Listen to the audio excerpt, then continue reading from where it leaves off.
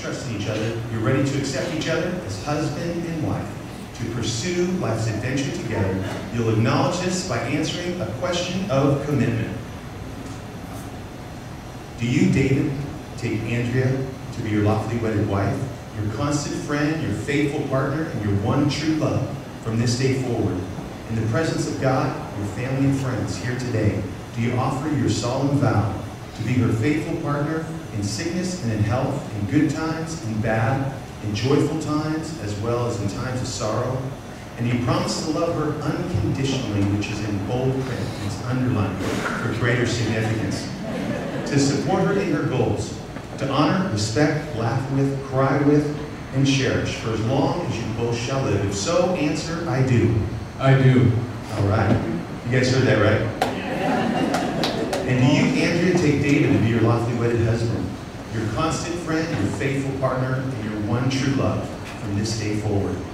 In the presence of God, your family and friends here today, do you offer your solemn vow to be his faithful partner in sickness and in health, in good times and bad, in joyful times as well as in times of sorrow?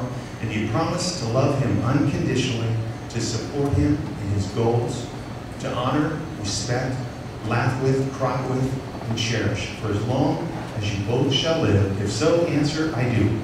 I do. Now we come to the presentation of rings by which you seal the vows or the promises that you've just made to each other. You have your rings.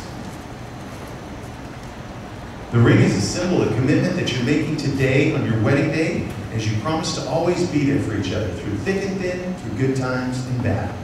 Your wedding rings are most special because they say that even in your uniqueness, you've chosen to be bonded, to allow the presence of another human being to enhance who you are. Your rings carry a potent double message. You are individuals, and yet you belong to each other. You are not alone. As you wear them through time, let them reflect not only who you are, but also the beautiful union that you are now creating. So David, would you please place the ring partway on Andrea's finger and repeat after me. I give this ring to you as a token of my love and my devotion to you. I pledge to you all that I am, all that I know, will love you as your husband. With this ring, I gladly marry you and join my life to yours. All right, thank you. Place the ring all the way over your finger and seal the deal there. All right, would you also please place the ring partway on David's finger and repeat after me. This ring I give to you as a token of my love and my devotion to you. I pledge to you all that I am and all that I will ever be as your wife. With this ring, I gladly marry you and join my life to yours. Well, David and Andrea, in the presence of God, your family and friends here today, you've spoken the words and performed the rites which unite your lives. It is my legal right as a minister and my greatest joy and privilege to declare you husband and wife. You may now kiss your bride.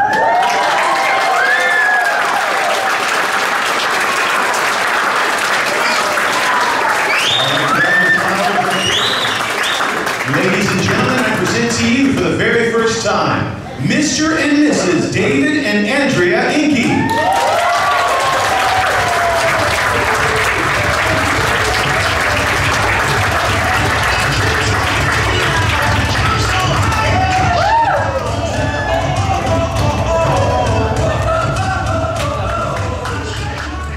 Now would you please stand as we introduce for the second time today our bride,